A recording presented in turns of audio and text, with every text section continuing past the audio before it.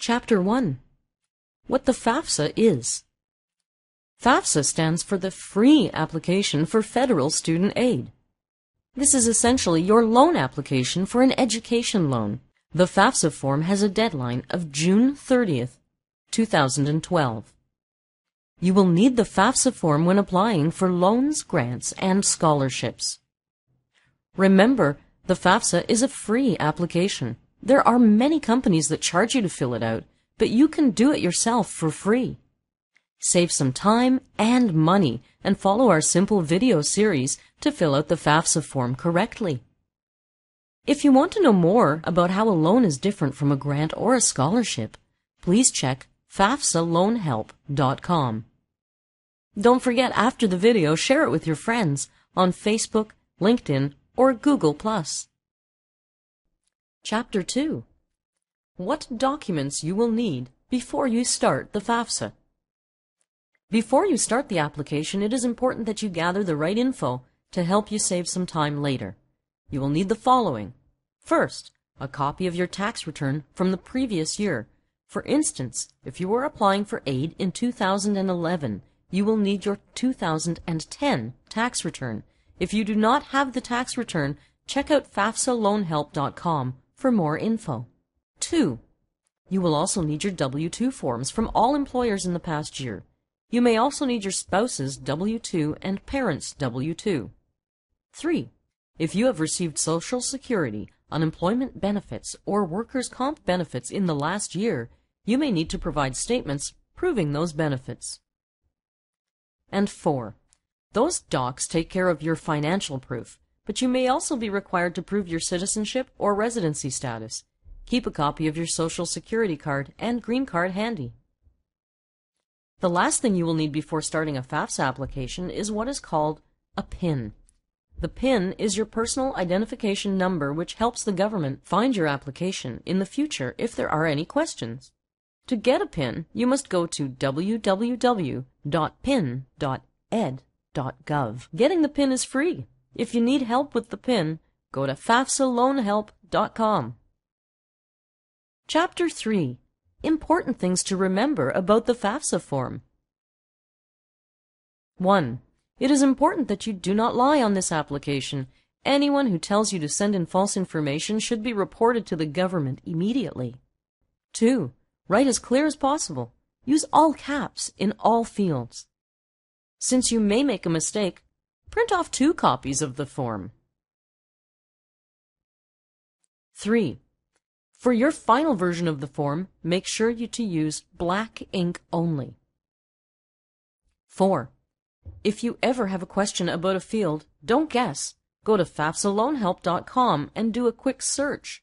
If you can't find your answer, simply email in and we will answer your question for free. 5. Another huge item on the FAFSA form is determining if you are independent or dependent. This will set up a series of answers on the FAFSA. You are considered to be independent if you meet one of the following criteria. A. You were born before January 1st, 1988. B. You are married. C. You will be working on a master's or a doctorate program. D. You are currently serving on active duty in the U.S. Armed Forces. E. You are a veteran of the U.S. Armed Forces. F. Have children. G. You have dependents, other than your children or spouse, who live with you. H. You are in foster care or a dependent ward of the state. I.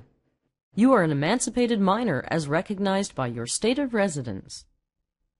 Or J. If you are or have been considered an unaccompanied minor or homeless youth. Chapter 4. Filling out Section 1 of the FAFSA. Great! We're finally into the actual application. We're going to walk you through each field and answer some questions that we hear from our users. Remember, the yellow fields are fields the prospective student, that's you, should be filling out. Purple fields are for your parents. Field 1. Make sure you enter in your last name here. We often see people enter in their first name. If your name is longer than the allotted space, just enter in as much as you can. The most important thing to remember is that the name must match what is on your Social Security card. If you have married, it will be important to use the name that is on your Social Security card. Field 2. First name. The same goes for this field as Field 1. It must match your Social Security card. Field 3. Middle initial. Pretty simple, right? Field 4. Number and street of your mailing address. Enter in your current mailing address. It is best to use a physical address instead of a post office box. To denote the number of your apartment or unit number, simply put APT, apartment, and then the number. If you're stationed overseas and no longer have a U.S. mailing address, use the military base's mailing address. If you come back from deployment early for some reason, make sure to update your FAFSA application immediately. Field 5. The name of your city. Once again, if your city name is longer than the field, enter in as much as you can. Field 6. Enter in your 2-letter state abbreviation. If you do not know your state abbreviation, please check FAFSALoanHelp.com. Field 7. Your zip code is your current mailing zip code. Field 8. Social Security number. This is one of the most important fields in the entire application. Enter in your 9-digit Social Security number very clearly. Field 9. Enter in your date of birth with the 2-digit month. For instance, February is 02, October 10. The day in 2-digit format, and the year in 4-digit format. Field 10. Your permanent phone number. We all know that people move a lot these days. Use your cell as your primary phone if you don't anticipate on changing this phone number, but make sure to pick up the phone and check your voicemail often. Field 11. Driver's license number. Usually at the top of your license. If you don't have a license, put a 0 in the field. If you are a military member, enter in the license number you have. Don't worry if you're not living at that address anymore. Field 12. Driver license state. Essentially, where you got your driver's license. Once again, you don't need to be living there right now. Field 13. Your email address. Many people have more than one email address. Use the email address that you check the most. We suggest that you don't use a work email address. If your email address is longer than the field, make a new email address and forward that address to your older one. But make sure to check your spam folder often for any messages from the government. Field 14. Are you a U.S. citizen? So this question is fairly straightforward for most people. If you're born in the U.S. and a citizen, simply answer yes. But if you moved to the U.S. and got your green card, color in the circle next to no, but I am an eligible non-citizen. If you are not a citizen or do not have a green card, fill in the last box. Field 15. Alien registration number. This is the number on the top of your green card. Field 16. What is your marital status as of today? If you have filed for a divorce but it has not completely gone through yet, answer separated. If you are in a same-sex marriage, the federal government does not recognize this yet, so you may need to answer single. Be prepared to explain this in the future. Field 17. Month and year of your relationship status changed. Pretty simple. If you cannot remember or do not have an official record, check with your local Hall of Records. Field 18. What is your state of legal residence? Where's the last place you had a mailing address and claimed residency? For military members, use the state you last lived in before deployment overseas. This does not have to be the same as your mailing address, which we filled out earlier on the form. Field 19. When did you become a resident of the state? Field 20. Simply enter in the date when you became a resident. Field 21. Select your gender. If you do not wish to identify your gender, you may receive an incomplete application response. Field 22. If you are male, you must register with the Selective Service to be eligible for financial aid. This is usually done when you turn 18. If you don't remember doing this, please check this box. Don't worry, there has not been a draft in a long time. Females do not have to fill out this field. Field 23. So, the drug conviction question. If you have a criminal record or conviction, the FAFSA is only interested to know if you were convicted while you were getting some sort of financial aid. If you had a conviction, but it was during a time when you were not receiving aid, you can answer no to this question. If for some reason you need to call the 800 number on the form, be prepared to explain your situation as it was recorded by the police officer. Field 24 and 25. Some colleges take into account if your parents have received a high school or college degree. If for some reason you do not know your father or mother's history, just enter in other/unknown. This may limit your financial aid options. Also, if you have a stepfather or a stepmother, you can enter in their info instead of your birth parents' data. One of the parents listed on your app must be a birth parent, though. Field 26. This question is asking you if you were beginning college in 2011 or 2012. If you have completed high school or a GED, you can only pick one choice. Field 27. Enter in your high school's name. If you received a GED, you may leave this blank. Also, if you've been homeschooled, you may leave this blank. Field 28. This question is asking if you will have completed your first bachelor degree before 2011. This is mainly for graduate students applying for master or doctoral programs. Field 29. The grade level question can be tricky for some. The best way to look at this is by how many credits you have earned. For instance, if you are in your 4th semester, but you've only completed 12 credits, you are technically a first-year student. Field 30. This question is asking what type of program you will be working on. It's okay to answer other/undecided if you are not sure yet. However, we recommend answering first bachelor degree in most cases. Field 31. A work-study program is where you may be learning on the job and receiving credits for your time. Congrats on getting to the end of Section 1 on the FAFSA. Now is a good time to go back and check your answers and look for any errors. If you have any further questions at this point, go to FAFSALoanHelp.com. Chapter 5, Section 2 of the FAFSA application. This section is dedicated to information about you, the student. The key to this section is to make sure you're answering on behalf of your spouse also if you're married. Once again, remember the federal government does not recognize same-sex marriages. If you are in a same-sex marriage, enter in the data as if you were single. Field 32. This question is asking if you have already filled out your 2010 tax return. If you do not plan on filing one, you are essentially saying you are a dependent. Field 33. This question is asking what form you used to file in 2010. If you don't remember, check your records. Most people will have filed Form 1040 or 1040EZ. If you used a system like TurboTax, you can log in there and find out what form you filed for last year. Field 34. This is asking if you are eligible to file Form 1040EZ, which is for people earning less than $100,000 per year. Field 35.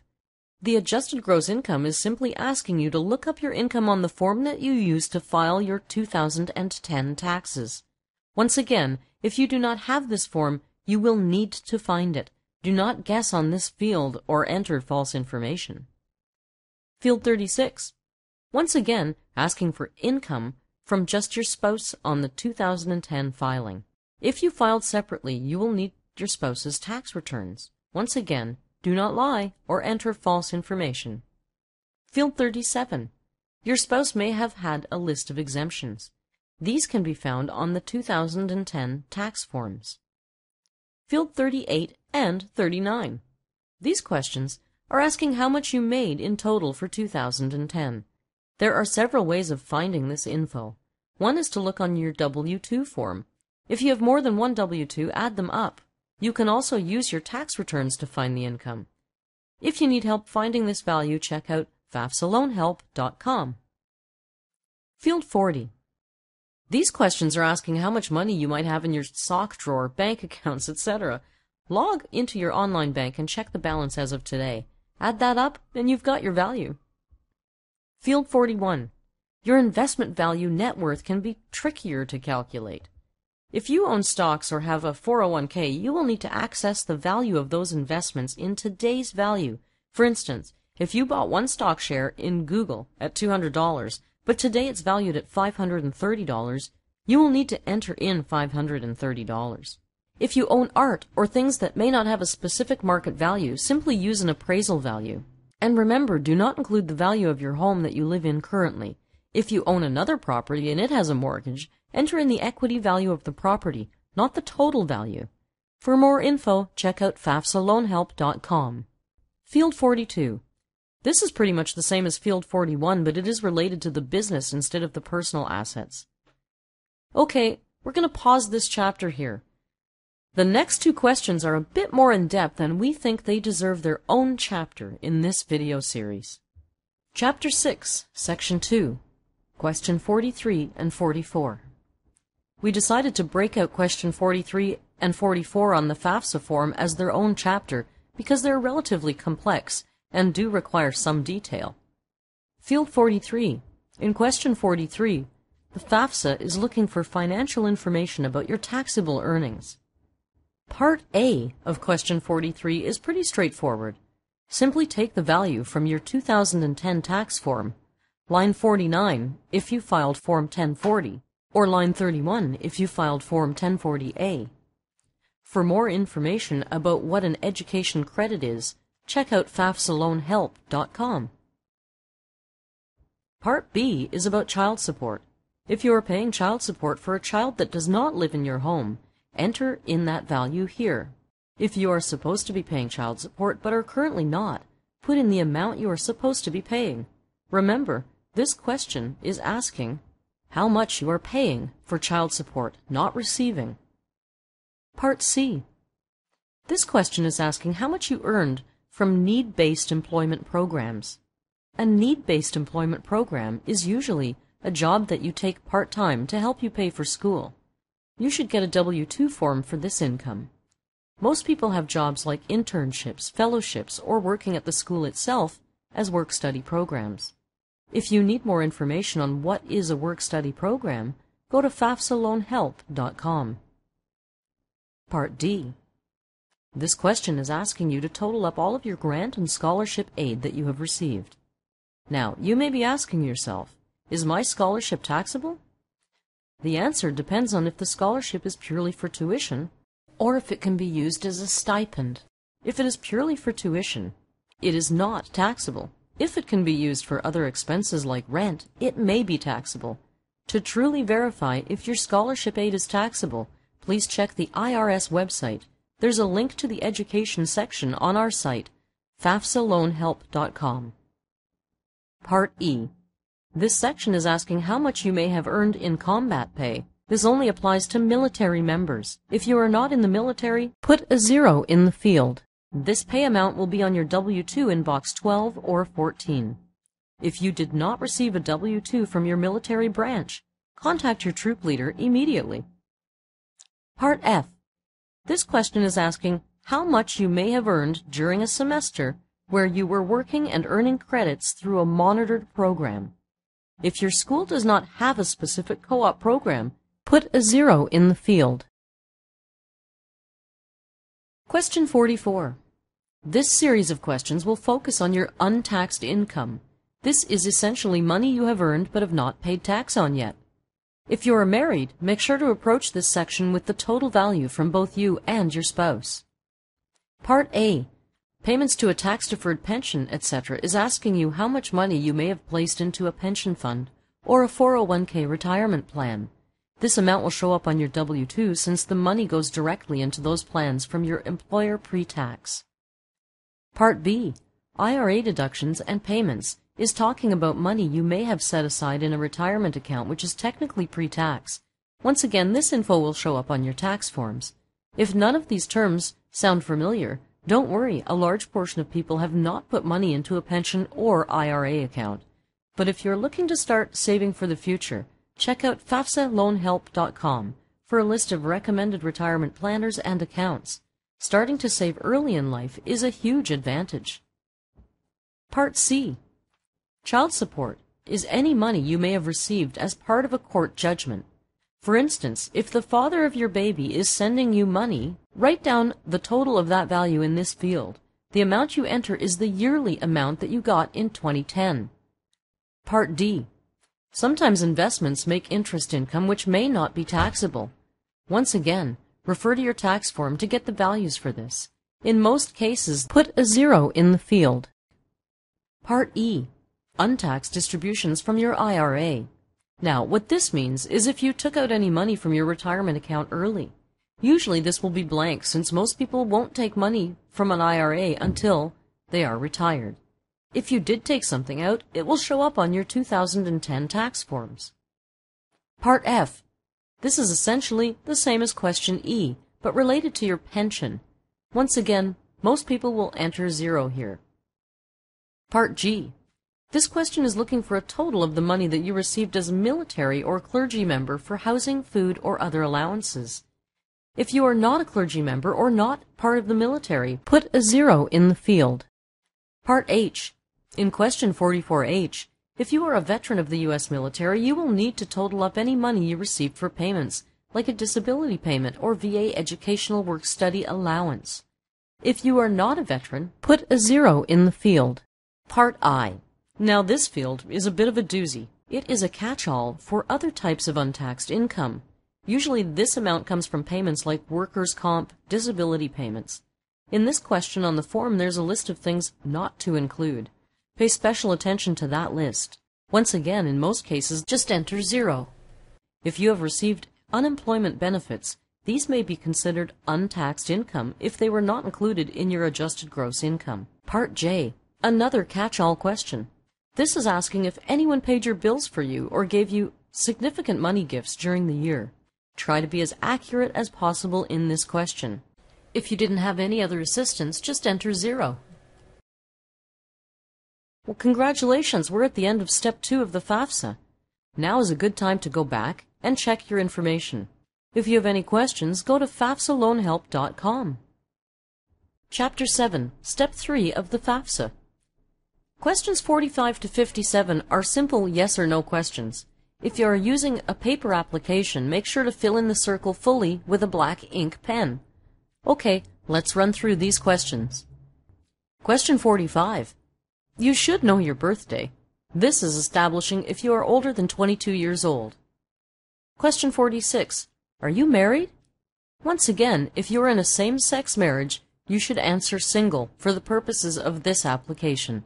If you are separated but not divorced, just answer yes to this question. Question 47. This question is trying to figure out what type of program you will be putting the money towards. If you are applying for a master level program or above, answer yes here. If you're applying for an associate or a bachelor program, answer no. Question 48. So, this is one of those wonderful questions which is asked in a really odd way. First of all, it only applies to military members. However, everyone should fill in an answer. If you are not part of the military, just answer no. If you are part of the U.S. military on active duty, you may need to answer yes. If you are just training, you will answer no. Question 49. This is just asking if you have served in the U.S. military with an honorable discharge. If you didn't have an honorable discharge, you should answer no. You are technically not eligible for veteran benefits. Question 50. This question is pretty simple. Do you have kids? If you do, are you paying for the majority of their expenses? If so, answer yes. If you don't have kids, simply answer no. Question 51. Other dependents might be grandparents or other family members living with you that you are financially responsible for. If you have those people in your life, answer yes. The two conditions are that they must live with you, and you must be paying for more than half of their support monthly. Question 52. This question is asking if you have been under foster care. Question 53. An emancipated minor is a person who essentially asked to be called an independent adult and be technically separated from their parents. You may need to provide proof of the emancipation. For most people, the answer will be no. Question 54. A legal guardianship is essentially if you have a person appointed by a court to take care of you or to be your guardian. This happens in cases when your birth parents pass away or if you've been emancipated at a very early age. Question 55. This question is asking if you were considered to be homeless by a local social worker. Question 56. Once again, this question is asking if you are considered to be homeless by a specific government agency. Question 57. Okay, one more time, they're going to ask you if you were homeless. Quick section, right? Now, there are no right or wrong answers in this section. If you answered yes to any one of those questions, you will be considered independent for the purposes of this application. If you answered no to everything, you are essentially being considered a dependent. If you have answered yes to any of the questions in Step 3, we have some good news for you. You can completely skip Section 4 and go straight to Step 5. One group, the health students, may need to fill out Section 4 even if they are independent. Check with your school first. Now, for the folks who answered no to everything, let's hop on over to Section 4. Chapter 8, Section 4 of the FAFSA. Section 4 of the FAFSA covers all of the aspects of your parents' information. This section should be filled out with your parents since it is in purple on the printed form. If for some reason you are not with both of your birth parents, enter in at least one birth parent's information. If you do not know your birth parents and have been legally adopted, just enter in your adopted parents' information. If in the off chance you do not know anything about your parents and you do not have a legal guardian, simply leave this section blank. However, your college will ask you for more information later on to explain why you may have left this section blank. Be prepared to answer those questions in person or over the phone. Okay, let's jump into the questions. Are your parents watching with you? If not, go get them. Question 58. Are your parents married, single, divorced, or widowed? If your parents are a same-sex couple in a marriage, please enter in single, since the federal government does not recognize same-sex marriages at the moment. Question 59. This is simply asking when they were married or divorced, etc. Just a month and a year is needed. Questions 60 through 67. You will need your father's and your mother's Social Security number and name here. The name on the Social Security card must be the same as the one you enter in here. If your parents do not have a Social Security card, they should apply for one with the Social Security Administration. You can find a link on FAFSALoanHelp.com. Question 68. Enter in your parents' email address. If for some odd reason your parents are still living in the Stone Age and don't have an email address, set one up on gmail.com for free. Make sure to show them how to use it. Question 69. Where does your parent claim their primary residence? Question 70. Did they start living in this state before 2006? Question 71. Just asking when they started living there. Question 72. This is asking you to total up how many people live at your parents' house legally. This could include parents, kids, grandparents, and any other relatives that live there full-time. Your parents must provide half of their support for them to be featured in this total. Question 73. During the 2011 to 2012 time span, how many people will be in college at the same time? If it is just you, enter in 1. If it is you and your brother or sister, enter in 2. Question 74 through 78 is asking if your parents or anyone in your parents' household have received any types of these aid. Remember, in some states, food stamps may have different names. Question 79. This question is asking if your parents have already completed their previous year's tax return, in this case, 2010. Question 80. This is just asking what form your parents used when filing. If you're not sure, you can ask your parents' accountant or have them check the online software that they may have used. Question 81. Your parents would be eligible to file Form 1040A if they had earned less than $100,000. Now, even if they are eligible to fill out this form, they may have filled out a different form. Question 82. A dislocated worker is a person who may have been laid off or lost their job and is collecting unemployment benefits. If your parent has quit their job, they are usually not considered to be a dislocated worker. Answer yes if they've been laid off or lost their job. Going into the next series of questions, you will need your parents' tax return forms. Make sure you have those ready. This area is very similar to Section 2 you filled out earlier for yourself. However, if you have questions, just go to FAFSALoanHelp.com and get answers for free there. Question 83. On question 83, it is asking for your parents' adjusted gross income. Now, if you live with your mom and stepfather, please include your stepfather's income here. The form will show you which field to look at on their tax returns to get the right value. Question 84. This is asking how much your parents paid in income tax in 2010. Make sure to use your parents' most recent tax form. If they filed an extension or supplemental information, use the data from that tax return, since that will be the most accurate. Question 85. This question focuses on the various exemptions your parents may have claimed. It is not super important that you know about each exemption, but you do need to know about the total they entered in their tax return. Question 86 and 87. These two questions are focused on figuring out your parents' total earned income for 2010. This value may come from their W-2 form. For these fields, you will enter in the gross income they earned, so before taxes. Question 88. This question simply asks how much your parents have in their bank accounts and or cash. Just total that up and enter in the value. Question 89. This question can be a bit tricky sometimes since your parents may have many investments. To get an accurate value quickly, you can either contact their accountant or you can just total up the estimated value on paper. Take into account any properties they might own outside of the home you live in and any stocks they may own. For a full list of things to include, go to FAFSALoanHelp.com. Question 90.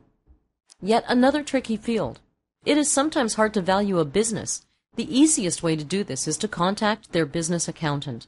Most small businesses will have an accountant to talk to. Question 91 and 92 deal with other types of income that your parents may have received in the last year. A lot of this info will come from their tax returns, so make sure you have that handy. Question 91A. Did your parents receive any education credits during the last year? These would have been declared on their tax forms. Question 91B. Were either of your parents paying child support to kids not living at their house? Enter in that value here. Question 91C. Did either of your parents earn money from working at a school while they were studying at the school? This only applies to need-based income. If they were a professor and studying at the same time, most likely this doesn't qualify. If they didn't earn anything, just enter 0. Question 91D. Did either of your parents get scholarship money or student grants in the last year? What was the value of those? If not, put a 0 in the field. Question 91E. If either of your parents were in the military, did they receive combat pay? If they were not in the military, just enter 0. Question 91F. Did your parents participate in a college-sponsored co-op program? Very similar to a work-study program. If not, just enter 0. Question 92A. This question focuses on how much your parents contributed to their retirement pension or 401k in the past year only. Do not include the total value of their retirement fund.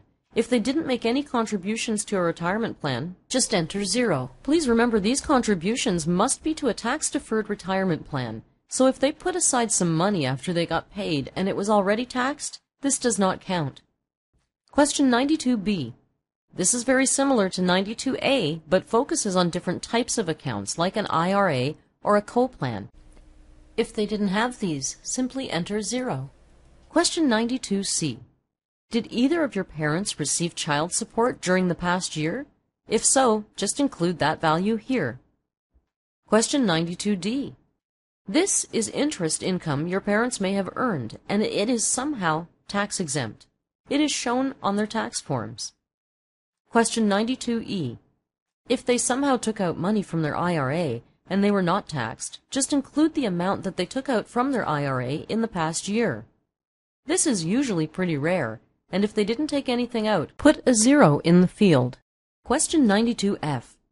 This is asking pretty much the same thing as 92E, but it is related to money that might have been taken out of a pension account and not taxed. Question 92G. If your parents were clergy members or part of the military, did they receive housing or food allowances in the past year? If so, just enter in that total value. Question 92H. In this field, you are going to total up how much your parents might have made if they were a veteran receiving payments. Some of the most common payments as a veteran are disability payments or a death pension benefit. If you are not sure about what some of these terms are, simply check on FAFSALoanHelp.com. Question 92I.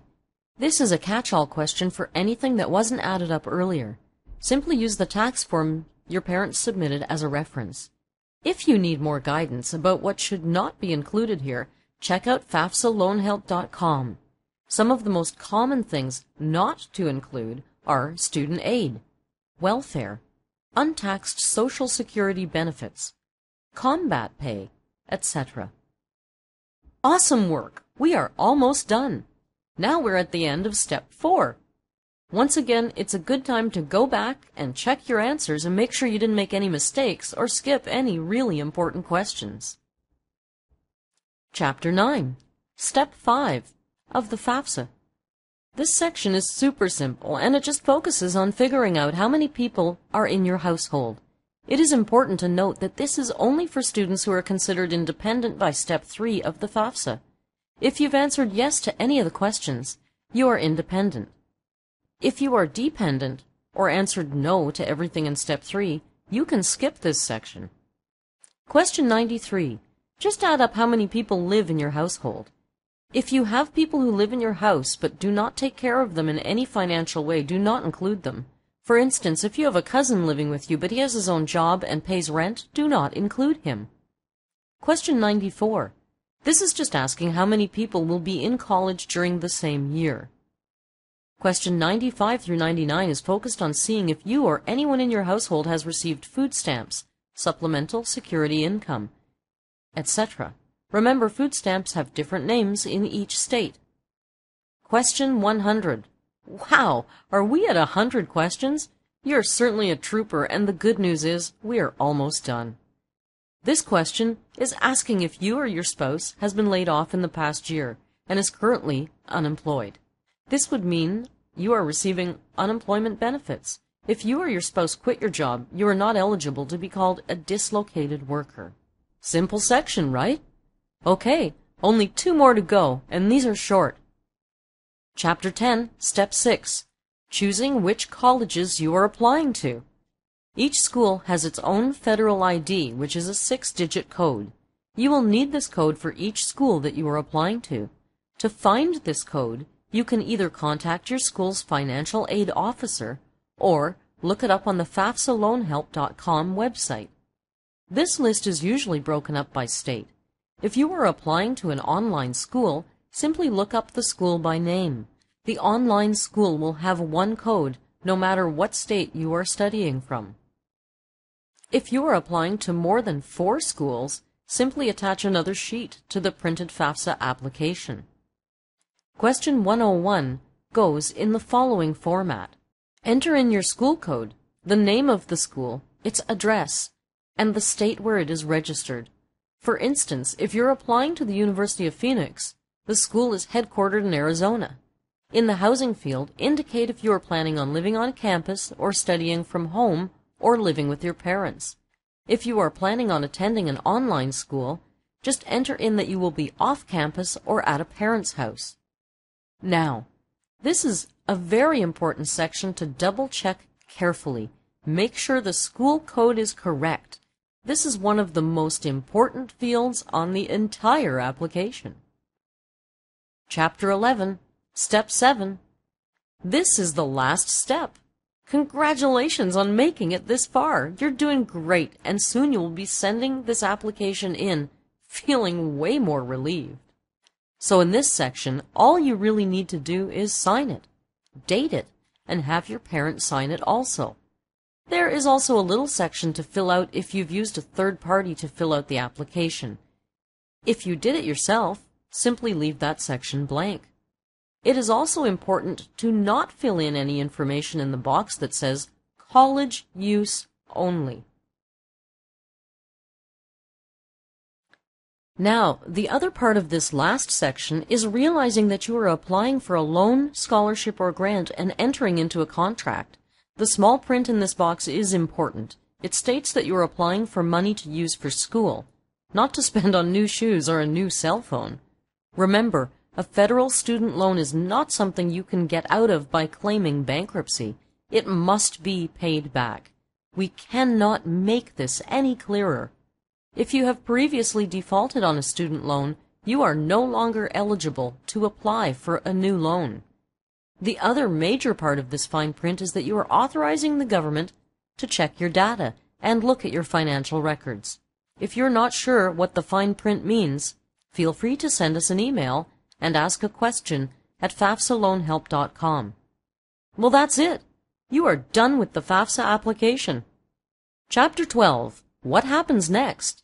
If you have chosen to do the printed copy of the FAFSA, you will need to mail it in. If you have submitted the form electronically, make sure you get an email confirmation that your application has been received. Check your spam folder. It will take some time before you hear anything back. Sometimes the government or school may come back to you with questions about your application. Be prepared to answer these questions. A few good things to do to stay organized. 1. Make a copy of all of your documents and keep them in a folder which is easily accessible. 2. Check with your school to see if they received the application. 3. Put in reminders in your phone calendar of any upcoming deadlines. 4. Start planning your college classes. It's never too early to plan. Thanks for watching our video series. If you know of someone who could use this information, feel free to send it along with a Facebook link below. You can also email them a link below too. Good luck on your new education!